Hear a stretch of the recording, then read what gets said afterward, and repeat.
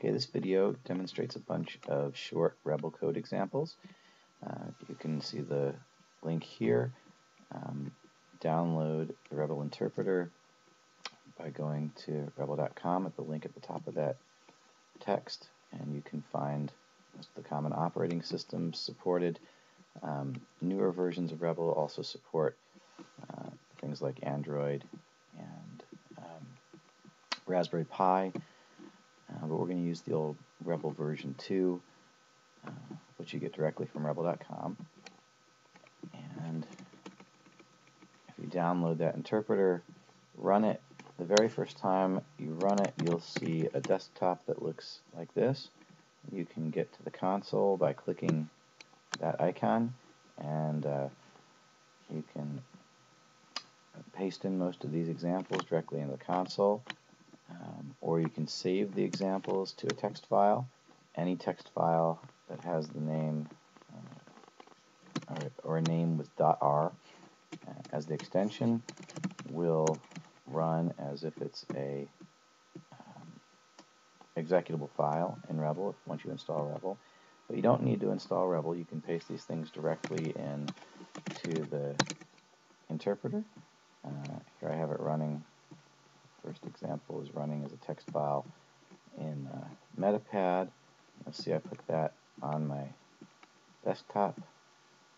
Save that as test.r on my desktop. This little example is a 2-line program that lets you play the typical sliding tile puzzle. You can also take this code, and if you want, if you type in editor and then quotation marks at the Rebol prompt, or editor none, any of these things will bring up a blank Rebol built-in text editor. You can save the file, whatever name you want, and then press the F5 key on your keyboard and the program will run. And since Rebol runs on basically every desktop operating system and all sorts of legacy operating systems, you don't need to have any other text editor or any other IDE to run any of the examples. This little example is a text editor itself. I'll just type in some code, save that code or text, any sort of text to a file, and load it. So just like that. And, it's a good basic little text editor that you can create just from this 4 lines of code. Here's a little to-do list example. This uses a text list, and that's what it looks like. You can type in any items you want. And if you want to delete items in the list, just click. You can save your list. It saves it by default to a text file there. You can also load. If you run that again, you can load it any time and it will bring it back. This was originally created as a shopping list, so let's call that to do.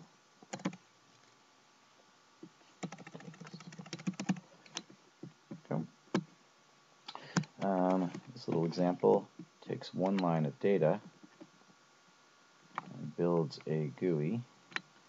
In Rebol, you'll see the code that creates a GUI is called view layout. It builds this little layout, which we're calling G, and basically creates a little graphic bar chart. Use that code to create bar charts with any data that you put in this variable D. There's a little Madlib maker program, and you can use any text of your own. Let's put that into a code file. Just save that right here. And we'll run it by pressing F5. Okay, so this lets you take any words that are entered in the Madlib. So I'm going to use that name again.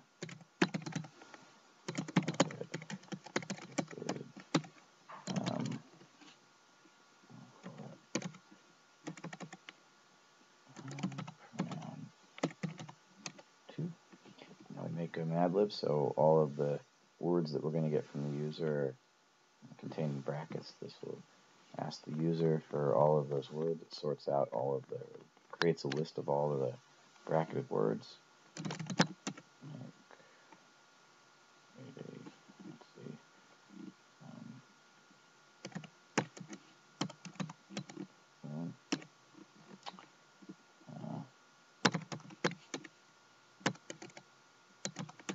And it creates Mad Lib.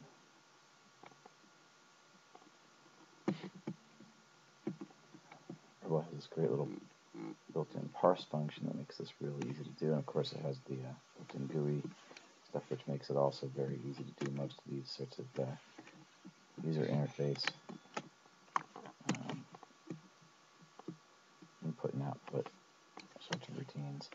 Let's put this also in a code file. That.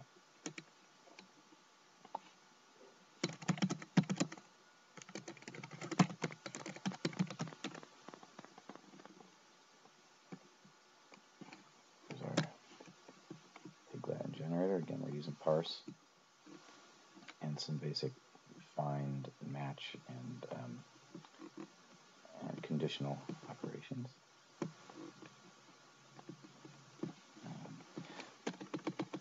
This demonstrates Rebol can again use parse to parse this downloaded comma-separated value CSV file. This has no important information in it, that particular file, but it is in the format that was actually downloaded from PayPal. So I'll just run that directly, and you can see what this particular report did was it went through that file. Let's actually get that file, take a look at it. Let's see it in my browser.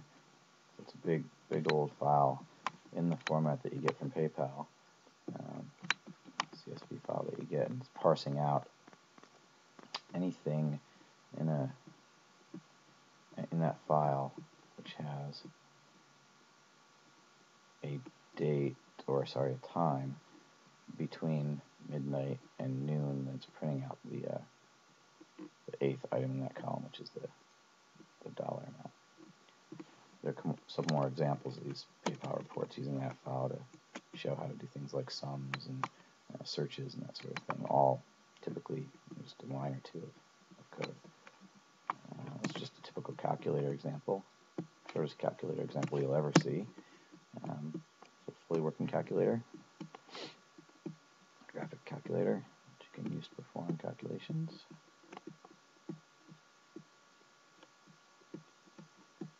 And, let's see how many lines of code that is. That is 1, 2, 3, 4, 5, 6, 7, 8, 9, approximately 9 lines of code. There's a little calendar app. Again, with the GUI interface, this uses the standard built-in date picker dialog. Pick a date, type in some things you want to do on that day,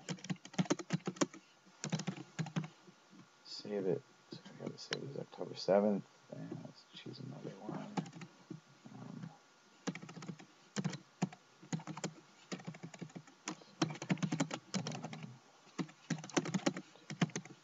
Okay, I can save those. Now you can see date. We've got this particular saved, and April 15th. There you go. And of course, this is a real functioning app. It runs if you run the code again. We have all of that data saved, and we can run this again. And if we want to bring this to another machine, we just got a couple lines of code and one little text file here. Files in Rebol are marked with the % symbol. So take those two files, just take this code and that one data file to another machine, and we can use that on any machine. This little example reads and parses IP address of your computer, and this is actually a little tiny Rebol script that's running on a web server. Gives you your IP address. So we're going to take the information output there, parse it up, some of these things, parse it up, and run that. And then it also reads your local DNS settings, gets your IP address that way. And a couple more of these here. Put this down. Rebol has a lot of graphic capabilities built in. This is just a little demo to show you some of the image effects that are built in. So I have some random image effects that are built in, and we're going to load an image from Rebol.com, and we're going to apply those effects. Whatever selected effect is selected from that text list, and apply it to the image. Do that. So here's the image that's been downloaded. Apply some of these selected effects. Again, just a couple lines of code. This little tool, I'm not going to demonstrate it in the video, but what it does when you put it in, it lets you type in username and password for your FTP server on your site, select any folder, and it will list all of the files in that folder, and you'll be able to click on any of them and edit them, and then save them back to the server if you want. So it's an actual very useful FTP tool that you can use to manage files on any FTP server. Again, about 5 or 6 lines of code.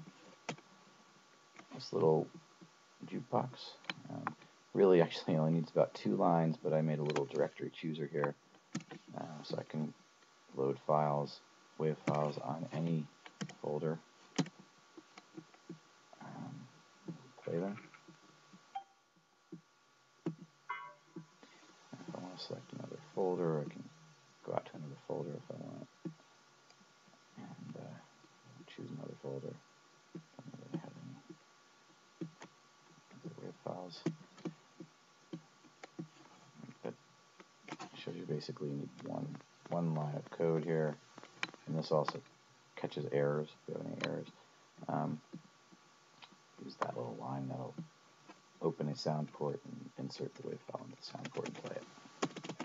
A little paint program to draw with the mouse.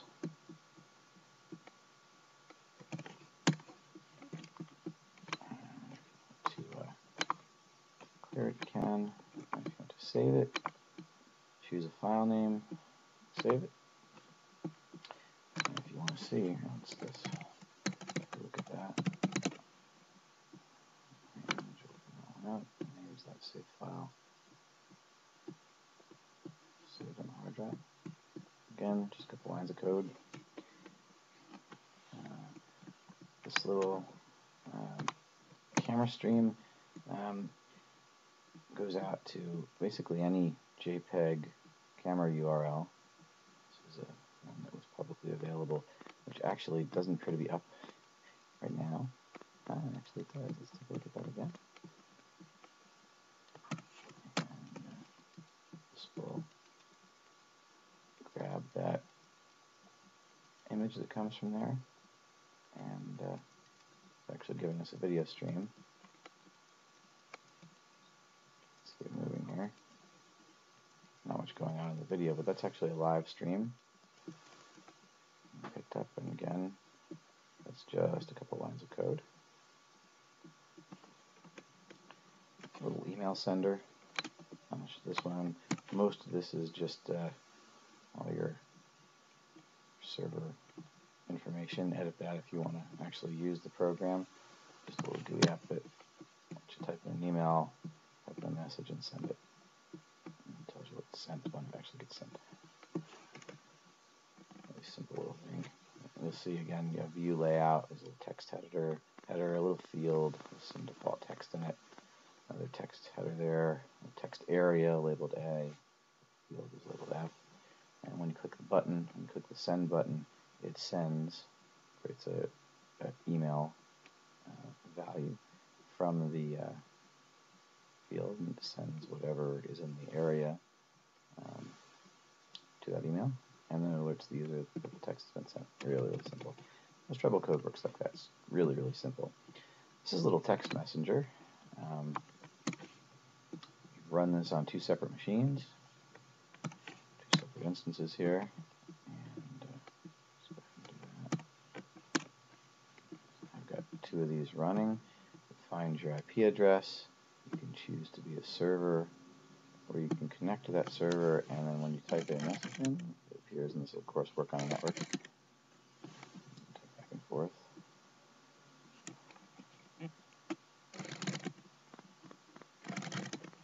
There's an example later on. This uses TCP/IP, but there's an example later on that uses UDP, so you don't even have to have a server. You can just run this, and anybody on the network can connect. A little game.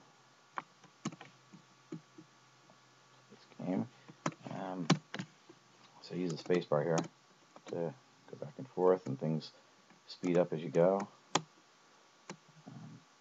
with this die. And basically, the way the logic works in this game is once you've let more of the falling rebels drop, then you've caught. The game ends, and you can type in your name, and it comes up with a high score list and your speed. Lasted for 20 seconds. And that's actually a sorted high score list, and that's all that's in about, 9 or 10 lines of code. This little app lets you make just a little graphic app that lets you make guitar chord diagrams. So here I'm choosing to put 5 frets in each of these diagrams. Right click on chords here. So if I want to put dots, make a chord diagram, save that, I'll call that E chord, and if I want to right click on that, I can save it, and it just typically saves it by the name that you, by default, saves it by the name that you've given it here. Let's get another chord, make a nice C chord here, and we can put these things back out, dots in where you need. That. We've got a way to make chords really easily, and of course, you can adjust the size of those if you want to draw out scale diagrams or anything like that. You can. I have another little example on the getting started tutorial that has a little extension, a couple more lines, and it will automatically save all the images that you select to a HTML file. Create a nice little presentation in whatever order you want. Save those images, but for this example, I wanted to keep things short. Here's a little image contort example. Takes the built-in logo.gif in Rebol and contorts it into those positions. So we can do a lot of things with graphics and images directly. This is actually a voice over IP application that will it runs basically on Windows machines. It'll let you actually send your voice over a network connection. So there's a binary final transfer here, and basically what it does, it just records a little bit of a WAV file and sends it. It uses one of the built-in Windows DLLs, shared libraries, to get the recording, but all the networking and all the file sharing is built in. This is going to echo if I do it on a single machine, but you can see here if I want to connect to the local host, I can. And you can hear echoing back and forth on this machine. And it has some built-in squelch and that sort of thing, so that you don't get if there's really if it gets a recording and doesn't really get any sound, it won't send it to save some network traffic. There's lots of useful features in there. Again, about 10 lines of code. And here, most of this code is actually just HTML. This is a form server. This is a web server. Doesn't require Apache or anything else. This is all just pure native Rebol networking. And actually, what I need to do, I have another server running. Shut that down. show you a little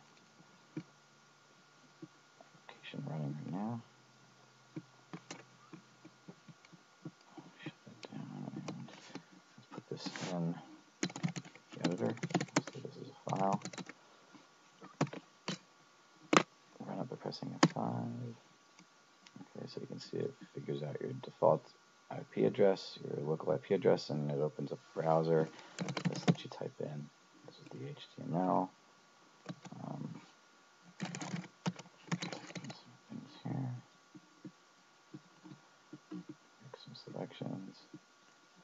And you can see this has been submitted to the server. If we go back to our server, the server is actually getting that information from the browser, whatever was sent. And of course, you could save that to files or save it to a database. It's a fully standalone web server application. That will make it very easy to create servers of any kind. And of course, most of that code you can see is the HTML that was served. Just a few lines of code again. This little thing I use in my music business, we use this to play chords. There's some default chords here. You can type in any chords you want, and it plays them with a delay. Then there's a little set of data, and if you want to do something different, let's do that, and it will loop that again with the whatever delay you put in.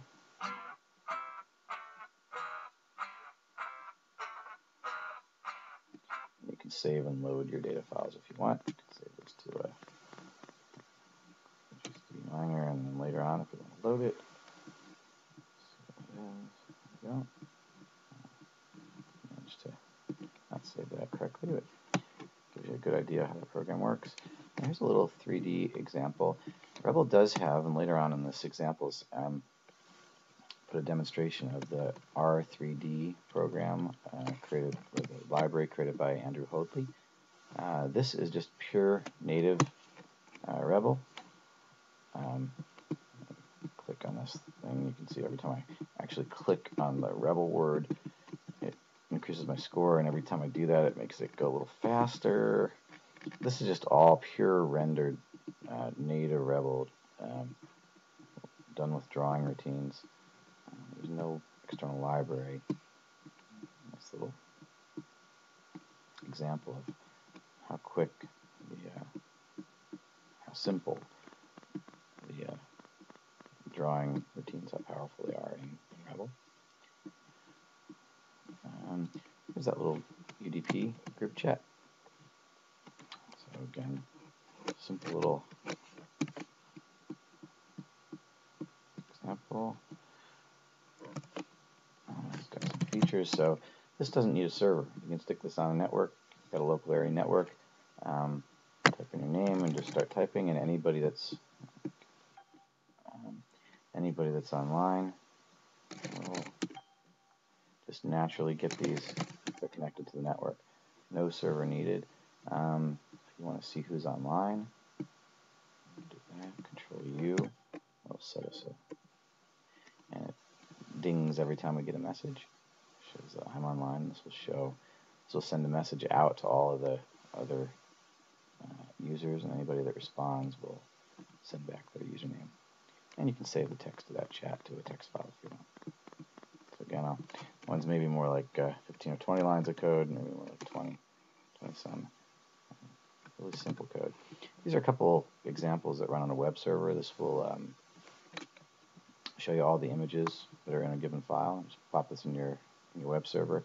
I've actually got that running here. So if we go to Rock Factory,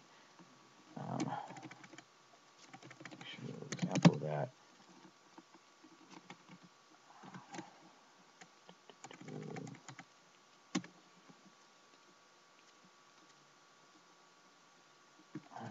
Look at the images.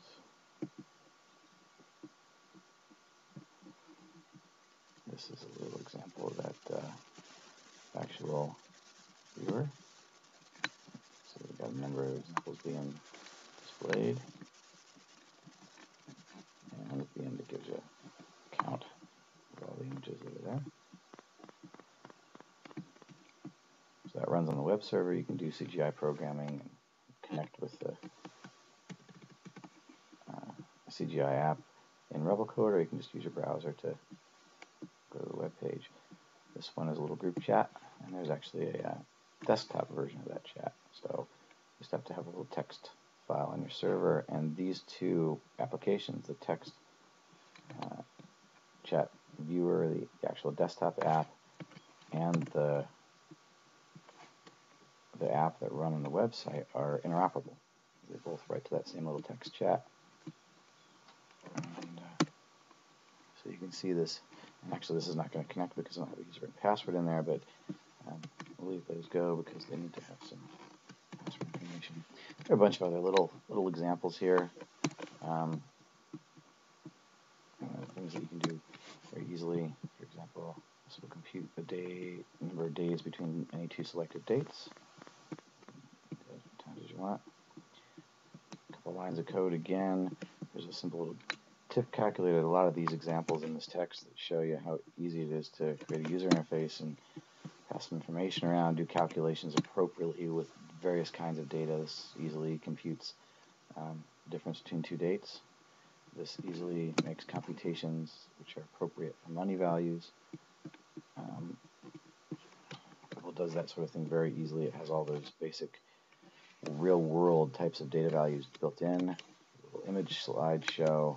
This will let you take whatever files are in the folder that you select and show you here's those images we created. Click on the images to continue the slideshow, and click on the button to stop it.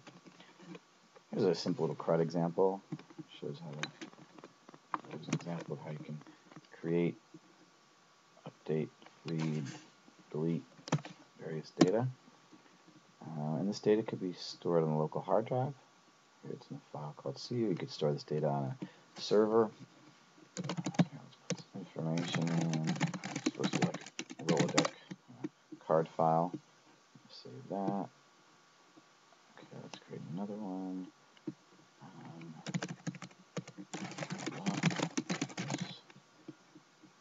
That. And now if we want, let's load that data back. And now let's delete that. If we look here, we've deleted that record. So a simple little database system. Again, it's about 10 lines of code that gives you everything you need to do typical kinds of database applications with a couple fields of data. And again, a couple more drawing apps. Rebol is fantastic at doing things with not only images but graphics. It's a little drawn 3D cube with some gradients and lighting effects. Some more PayPal reports are in here. It's a web page editor. It's a little coin flip example. I got this from one of the other development tools out there. They have a big long, there's a Glade tutorial that shows how easy it is to do this sort of thing. And I think their code is maybe several hundred lines long. Same code here, about 10 lines of code lets you sort of randomly do a coin flip, and it shows you whether you did heads or tails. So it's just randomly doing a coin flip every time I click that. Very, very simple. You can see I load the images, see the random generator, create a little layout. I have a image widget, and I have a little text field widget, and a button which says flip, and then it chooses between the random heads and tails, and then shows the right image. That's all it takes to create an application like that. A little application. One of the things you'll see in some of my output, I wrote an application for a business that we started in the Walmart building and turned it into a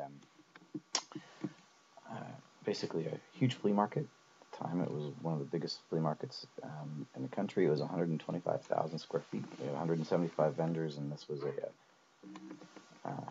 this little tiny point of sale thing.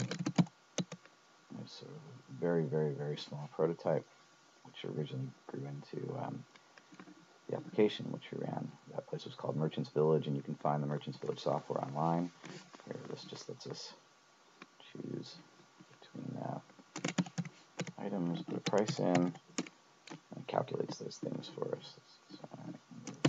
Food, for example, here, and it calculates the tax and so on. And we can create that as an invoice, do another one, and if you want, you can run a little report at the end of the day, and it'll show you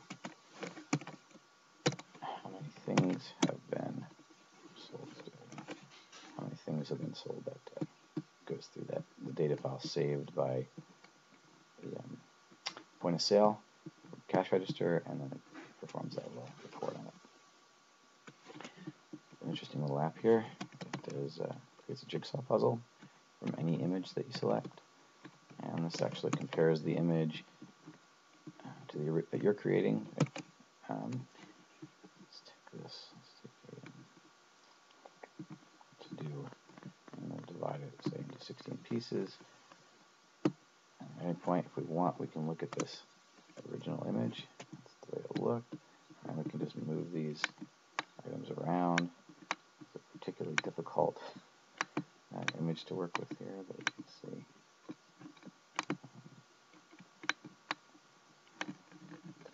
just a little bit, and at any point we can see if we've got that image the way we need it. So you get the idea here. And then when that image is correct, let's run this again, and when that image is correct, you'll get a note saying, congratulations, it's done.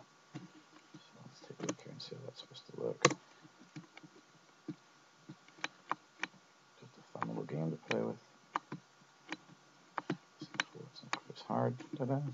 Shows you that you finished. So the program in those, it's a little bit longer program. Maybe 30 lines, 40 lines at the most. Here's a little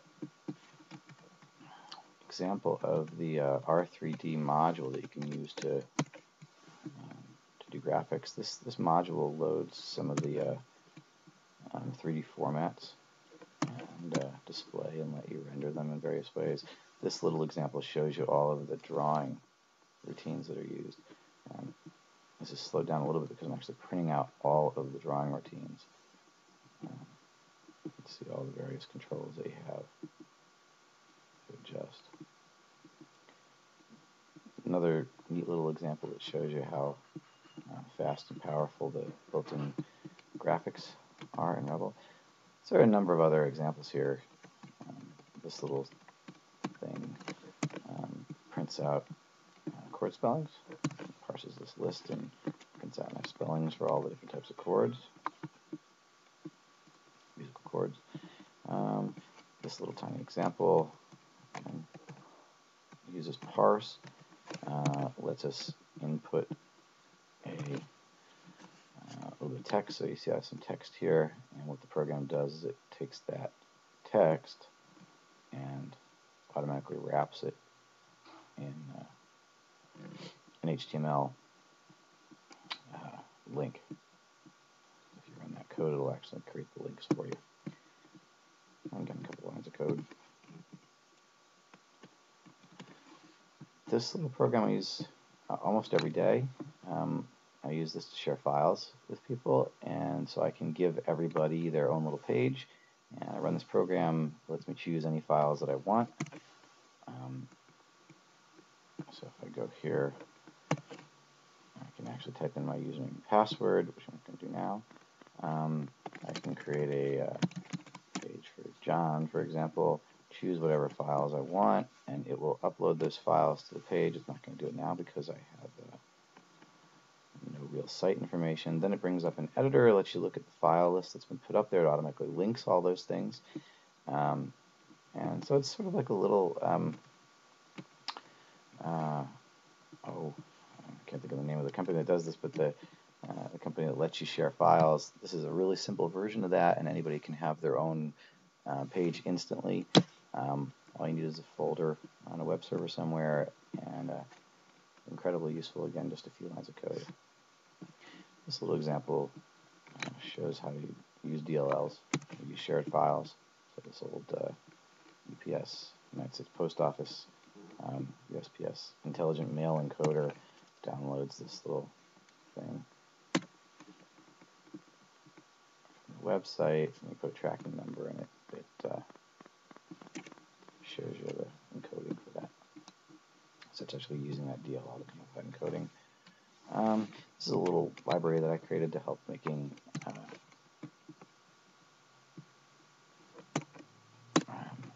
grids easier. You just put the data in. You've got some. You can do sorting. You can resize the columns. It automatically sizes to the size of your page. And again, just put the data in a little block here and do the library and put your headers in too. Names of your headers. Really easy to display text that way. Some of these are maybe not so interesting to watch. This lets you search for text inside a file, and it looks on all the recursively on all the subfolders. Put it down for right now. This little PDF generator. This is actually a bit of code that was used in Merchants Village software, and it creates a printable PDF of any data you want. So you can see here, this is just a little bit of the actual PDF dialect code. That PDF dialect was created by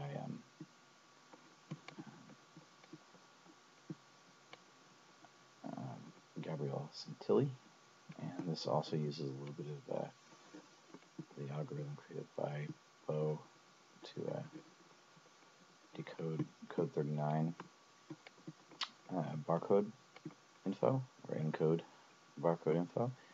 So you can see it actually creates a PDF file. Opens up the PDF viewer, your default PDF viewer. And if you want to do more of this sort of thing, you can see one of the maybe longer examples. This video is about short examples, but if you look up consignment software in Google, somewhere on the first page, you'll see this application. This was in use for a number of years at the business at Merchants Village. So we have this free consignment software page. There's also, if you look a little farther, you'll see freeconsignmentsoftware.com. That's another site that I have this up at. There we go. Second page there. So on the first and second page, I have a couple entries for these things. This is all written in Rebol. A good case study if you actually want to see some commercial work done in Rebol. We've got a little old our SourceForge page where this is stored. And this little application actually sold many millions of items. We had 175 vendors using this thing, and they came in and it would print out the barcodes for them. We had some vendors that were selling literally hundreds of thousands of items, had several thousands of square feet apiece, and did many tens of millions of dollars in sales at this place using this little system. It's very well tested and prints out reports. Vendors can look online and see their report. This is all pure Rebol code. We have quite a few other features in here. I could print checks for all the vendors and actually could do it remotely. I was able to have the employees run a little report. It would print out all the reports showing vendors' detailed sales, and it would pick out any required fees. That's how we ran the business. And then it let us print checks, which were printed to PDF files. So you could just print those things out directly. A little layout system allowed us to print to any type of check. It didn't matter where the name and date and all that was. I would actually put my signature in it, and I could run that even if I wasn't there, so we could print out hundreds of checks all at once. I didn't even need to be on location. There are a lot of little features in that program. So if you go to this freeconsignmentsoftware.com, and you can see it's one of the most downloaded applications in that very competitive field. It's all written entirely in Rebol. So you can check that out. There are some more places where you can read about this. And the SourceForge project page has actual code. We have a little Git repository here on SourceForge.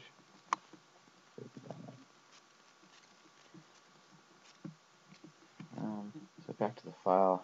I think we've gone through a lot of the really interesting examples. Here's a little snake game. This one's sort of obfuscated. This is maybe more like 30 lines of code, but this is the old game.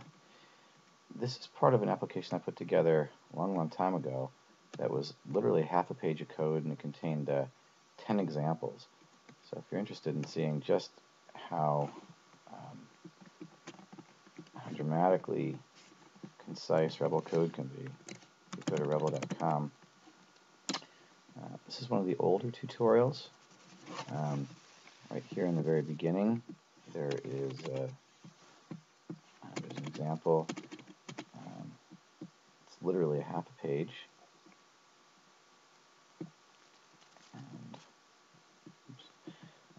Literally half a page, and it contains 10 examples. I think quite a few of which, if not all, were already shown here, but maybe interesting to see. So we have the freehand paint, snake games, little tile puzzle, calendar. Yeah, most of these things were actually already shown, and this prints out to literally be a half a page.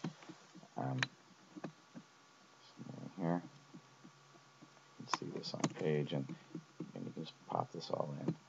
This is the most obfuscated example you can imagine, but it's got all those actual applications that you saw already. All of that in one page of code. Don't think it's possible, and there are actually absolutely no libraries in any of this. This is a tutorial that covers quite a bit. If you want to ask questions about Rebol, you can go to rebelforum.com, and this also is a little application. This application has a lot of features. I wrote this actually for one of the tutorials, but we ended up using it in the community. It's got quite a few features. You can actually get the source for it directly in the application. There's a little API that you can connect with remotely. There's a little downloader, a little reader. This also provides an RSS feed. You can get the code here. You just do this page, the URL of this page directly in the. If you do this URL, you actually run the application, download the messages, and download the archive messages, for example, and you can read those directly here. So the code for this is actually all contained directly in the application itself, and the code for the application itself is also displayed directly here. RSS feeds you can sign up for. I've got another code file example if you want to go to rebel.com/examples.txt. There's some more here, quite a few bigger applications. If you just want to get started, so this set of short code examples is listed at the top of the Rebol forum. To really get a good quick start, this is a 55-page tutorial that covers everything about the basics of using variables and functions, and how to use the interpreter itself. It goes through some sort of rote CRUD type stuff, and then there are 20-some examples in here. A lot of the examples that you're looking at actually explains how to do graphics and that sort of thing, and all of these examples explains how to get help also. For example, Rebol has all the built-in help you'll ever need. Once you do this tutorial, it's really everything you need. These examples are explained line by line, character by character. So by the time you finish this, you should have a good working basic understanding of how how to create applications in Rebol. There's a second one here too that covers some more advanced stuff, ports and networking, and a bunch of libraries that are available and that sort of thing. And then if you want to go really a lot farther than that, the next example here, so we have the quick starts. These are the ones really that'll get you going quickly. And then the book is, this is a little tutorial that's, it's about 800 pages actually, a really complete book that covers everything that I really use in Rebol. A lot of the kind of nastier, not even low-level code, but just, heavier code, a lot of solutions. There are more than 100 applications that are completely taken apart from the ground up. First part of this text goes through how to create applications with Rebol, and then the second half,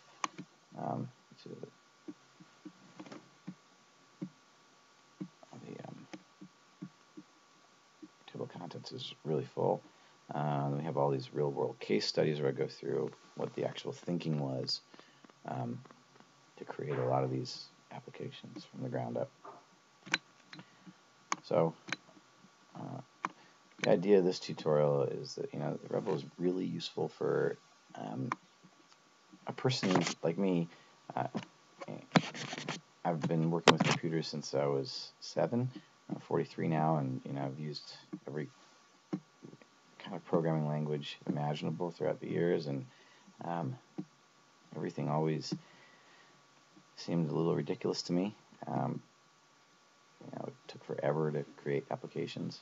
And things like Python are really useful, but Rebol is just dramatically productive compared to any of the things that most developers are used to seeing. This is the whole point of this video is to show you how quickly and easy you can create these little kinds of applications. And so it's really useful, even if you're not a developer. It's great if you're a developer and you want to create typical like CRUD applications and maybe some website apps and things like that, where you just need to run scripting of any kind. It does most of the typical mainstream things that you do with any sort of programming language much more quickly and easily, and it's really approachable by normal people who don't have time to spend a lot of time writing code. For me, it has been for more than a decade my main development platform, and you can see it allowed me to create some businesses. I used it at Merchants Village to create a really big business. I've used this for clients all over. There are some big commercial systems running that I created, inventory systems, and tons of little apps that I've written for the Rock Factory business, some music lesson instruction business. And I've created all these little apps that create really nice diagrams and play music like that little wave file looper that you saw. All of our scheduling is done with it. All of our communications, rescheduling, all the internal operations.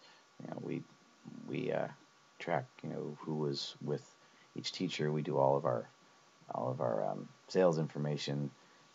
Handle all of our operations internally. The teachers know when their students are there because they sign in, and we have these tons of little apps that let us actually run daily business. And for that sort of thing, the kinds of things that you would maybe use a spreadsheet for, or the kinds of things that you wish you had some sort of special little app that would do one particular thing that manages some sort of activity in your business.